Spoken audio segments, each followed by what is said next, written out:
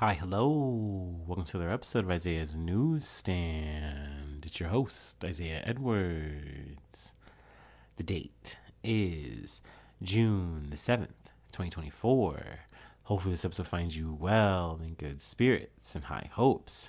As for me, I'm doing pretty good. Happy Friday to you. Hopefully this energy catches you, puts some wind in your sails, whether you're listening to this on a Friday night or you're just catching it whenever. I hope you get that positive vibe, that positive energy. Let's see. For me, man, today was nice. It was nice to just have a normal work day. No problems, nothing crazy, no casualties, nothing wild. So that was good. I really enjoyed that. Let's see. Food corner. I made spicy garlic Korean fried chicken with some white rice and some egg rolls. It was very good. It was very yummy. It hit the spot for sure. Let's see here. Is there anything else I really wanted to cover on the personal tip? No, I think we're good, actually. Let's see. Let me go ahead and, let's do the startup, and we'll go ahead and get into it. I actually feel like the first half of this episode is going to be pretty heavy, so a bit of a content warning there. I know I don't do that enough, but it's definitely true crime shit, and want to touch on a local update that kind of hit today. So let's just go ahead and bear down on that, and then we'll get to some other news, I should say. I'm sorry. Actually, do that. Okay. All right, let's tee it up.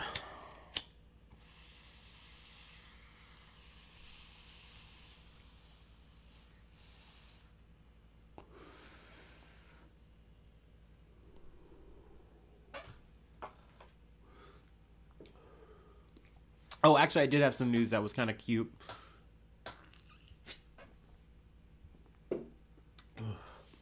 Fun fact, TikTok now allows you to upload content of up to an hour. So, guess who is now on TikTok? Me, yes. Granted, I've said this before, I've been on TikTok. I've just never posted. Not a damn thing. So we are now going to try out uploading the new episodes, at least from the last episode onwards, hopefully, if I remember, knock on wood. If you're a TikTok user, you can now maybe find the episodes there. It's very low-key, incognito, no big deal. But, figured, hey, it'd be a nice way to extend my reach. I'm sorry. But, be easy for you or maybe your friends to follow me.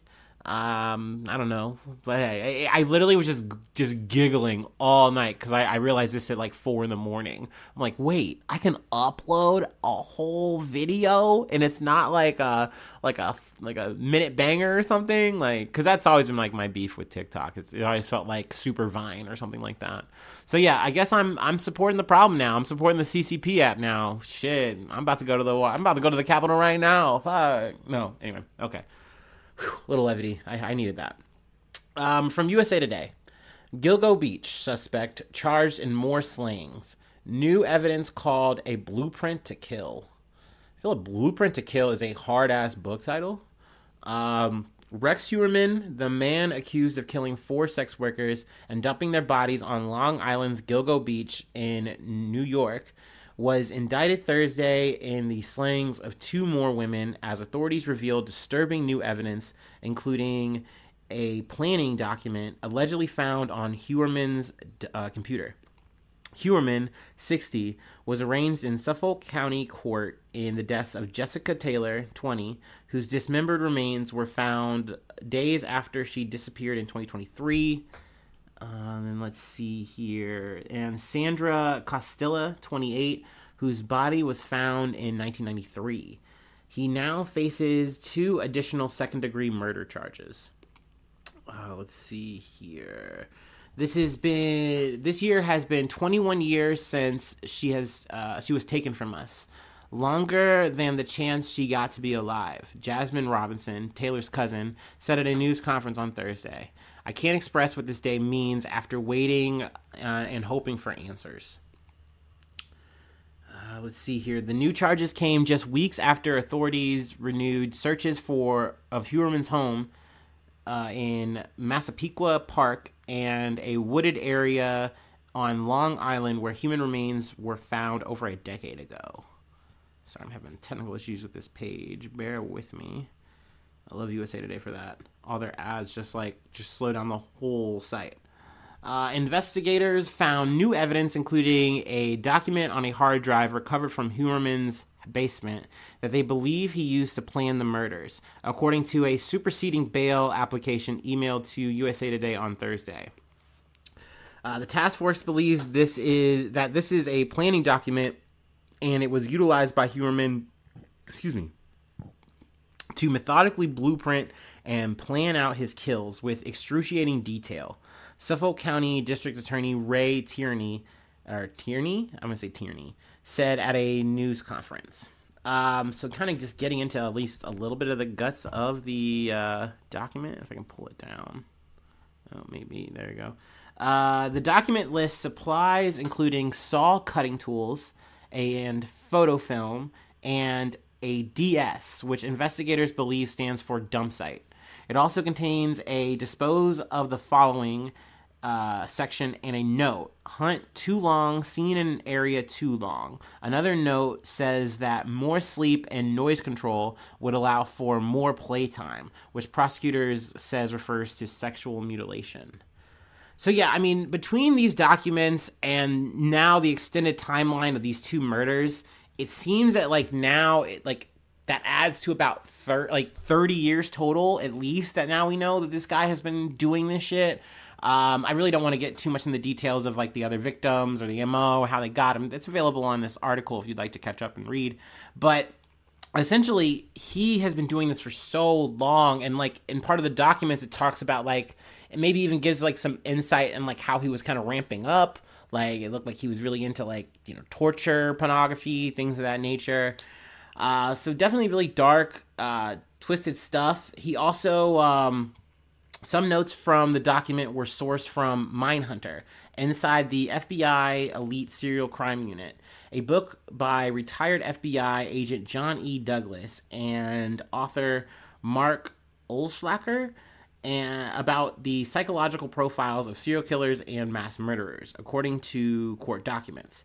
For example, prosecutors say one note from the document that reads, "Look at the painting," references a passage from the book. If you want to understand the artist, the perpetrator, you have to look at the painting, the victim.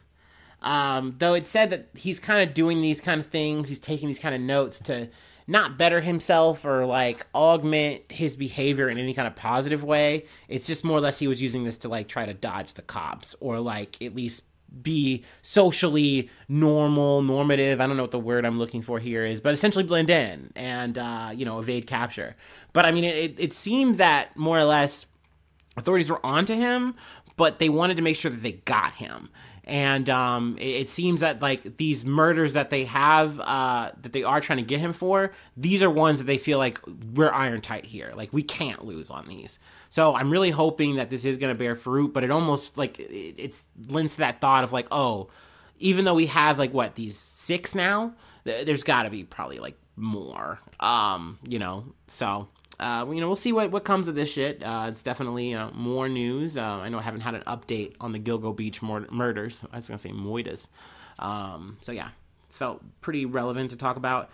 Normally, I like to save the local news for the end, but I really just want to try to just get through this. It's important to this is local stuff. I touched on it before last year.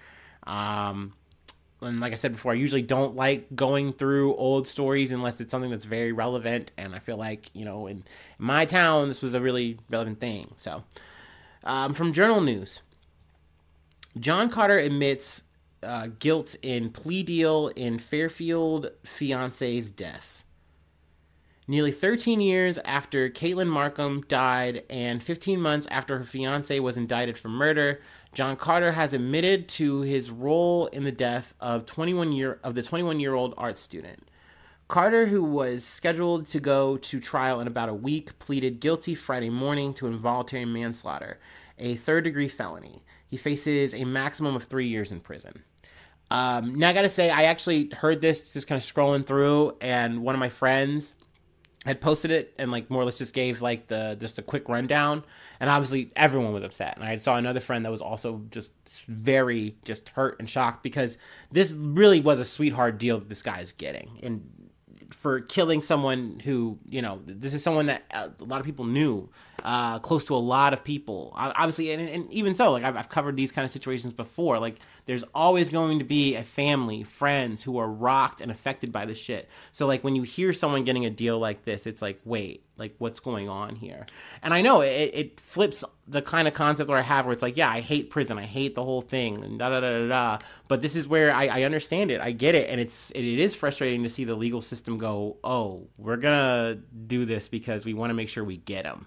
And I know that the prosecutor kind of boils it down to like, hey, we kind of have a bit of circumstantial evidence, da da da da da. Like, this is something that we can just nail down. And it's like, okay, yeah, but it brings a sense of closure, but then it just doesn't, because that in a few years this guy's just going to be out, and it's a 3rd-degree felony for literally killing, your fiance, then, joining the search party and saying, oh, and crying and doing all this fucking crocodile tears bullshit. Meanwhile, you're journaling about this shit, if I'm not fucking mistaken. I mean, this was just some shit that really rocked the town. And I really don't want to get too much into the details of the flashback. But I just wanted to at least get, at least the coverage of the plea deal. Because, I mean, like I said, it kind of just came out of nowhere. The trial was about to get started, and essentially I think he just said, okay, no, I'll take this deal. This deal works. Let's see. Yeah, the charge is a 3rd-degree felony because the underlying crime is a misdemeanor assault, which is crazy because we're talking about a fucking murder here. The cause of death is still, even to this day, I don't think has been fully revealed or known. I know it's like just there's scant details and stuff like that, but yeah, I mean, it's sad. It's frustrating. I know I'm not doing this story justice, and I apologize for that. But I wasn't close to Caitlin. This was just someone I knew. We were in similar circles. But it definitely is one of those things where it brings it home for me. And it makes me sad, and my heart goes out once again to the family and to my friends that are, really mourning right now, and kind of, because every time you come back to these stories, it's like opening up that wound. You revisit this whole thing, you go through those feelings and the emotions, She was 22 years old, She had her whole life ahead of her, and it was snuffed out by the person that she was, supposed to be her partner. And, she essentially was trying to get out of the situation, and, she didn't get that opportunity. She didn't get that chance. So it's very sad. It's very fucking unfortunate. I get the legal blah, blah, blah bullshit, but that doesn't make it feel good. It doesn't make it feel right at all. I don't know, so I just figured like, hey, let's just go ahead and get into this, get through it. And I'm going to go ahead and call it covered. But yeah. Let's go ahead and hit the next beat. We're talking about Boeing, and we're back to bad news. From the New York Post, flames shoot from Air Canada Boeing jet moments after takeoff. We've got an engine fire. Holy shit. Terrifying video shows flames shooting from an Air Canada Boeing jet as it took off, forcing it to abruptly turn around for an emergency landing. The caught-on-camera terror unfolded after flight AC-872 took off from Toronto en route to Paris late Wednesday. Holy crap. Someone recording the takeoff gasped as flames shot from the tail end of the plane just after it left the runway. We got an engine fire. Holy shit, the man gasped as the flames continued to spark, at times seemingly stretching the length of the jet as it continued to climb. The flames came from the plane suffering an unspecified engine issue immediately after taking off with 389 passengers on board. They quickly turned around, so that's good. It doesn't look like there was any casualties or anything like that. So. However, the passengers were rebooked onto another flight later that night, and the plane was taken out of service to be evaluated by maintenance and engineers. So yeah, I mean, Boeing launches is real. I won't get too in the weeds about this. My thoughts on Boeing. I've said a lot. So yeah, I mean, technical difficulties, y'all. It's crazy. They were able to get the shit to space. I guess a little bit of update there. The astronauts were able to make it to the space station, so that's cool. Hip hop hooray for that. Awesome. We love to see it. Also, I know I kind of got in the weeds about that. I know I'm in the weeds anyway now. About the whole space taxi thing. I think it's space freight, space cargo potentially in the future. But to me, I'm just spitballing when it comes to that shit, because inevitably, capitalism is just gonna dookie all over this shit. Even if we go to Mars, we're just gonna go there just to put a fucking McDonald's on that shit. So I don't know. I'm still a little about it, but overall, it's still cool. I still maintain that baseline as well. Space is still rocking, and Boeing is still fucking up. I don't know what to tell you. Anyway. We have one more thing to cover, and this is, certifiable good news. Figured we just pluck this and go ahead and end it there. I know the episode's kind of been a little bit of a different order, but hey, why not? It's a newsstand. It's Isaiah's rules, right? What can you say? Ooh, I'm speaking in third person. That's bad. Don't do that. I shouldn't do that. I probably will do it again. Anyway, let me do my last break, and we'll go ahead and close it out.